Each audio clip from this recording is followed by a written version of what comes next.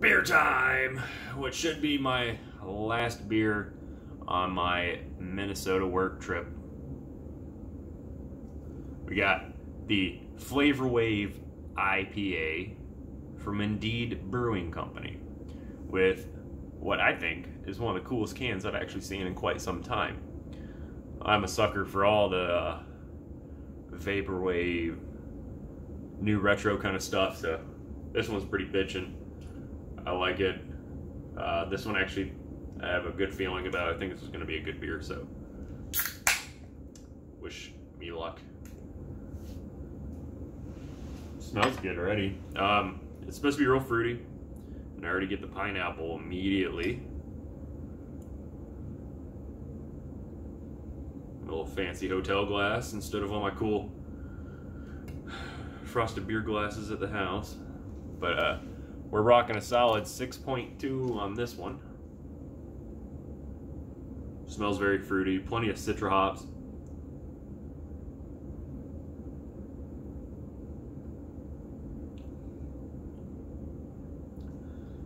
This one's a bit more my speed. It's definitely got a lot more flavor, a lot more interesting things going on.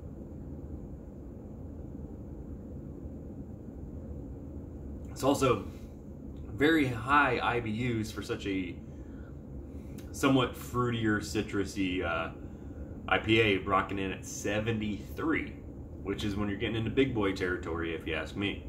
But we got citra hops, Mosaic, Centennial, Eldorado, and whatever X06277 is. Never heard of that before.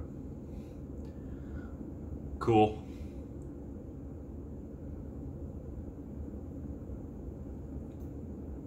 This one's actually pretty good. It's also a bit on the light side, a little foggier. It's supposed to have pineapple, citrus, right, and stone fruit. Not really sure what stone fruit is either, but I guess it makes a good beer. This is actually relatively fruity, but still being very bitter. Rocking in at 73. Obviously, it better be bitter, right? But it is interesting. Usually when you get on this level of fruity, the bitter starts to plummet. You're not going to hold both of those at such a high bar, and this one actually does. This is actually a very good beer.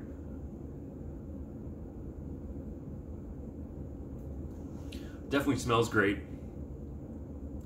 Smells a bit fruitier than it tastes. That's when the all that bitterness hits you. You can't really smell bitter so much, right? This is a good one. This is a good one. I wish I would have had this earlier instead of some of the other duds I've had up here. But it's good. Solid 6.2. We got 73 IBU. Fruity. Well, we got 1, 2, 3, 4, 5 different kinds of hops. The one funny one that I don't think any of us have heard of before. Maybe it's... I couldn't even tell you, honestly. I figured maybe they grew it themselves, but that's probably unlikely. So I don't know. Excuse me.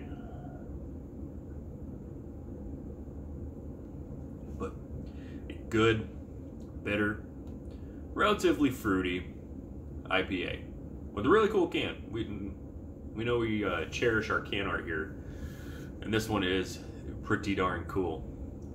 So for the off chance any of you guys watching are in the Minnesota area, this is one to go find for sure. We did that other Indeed beer yesterday. Not so much, nothing special. It was good, but just this one's definitely better. So that's a win for the night, and I'll see you guys when I get back home.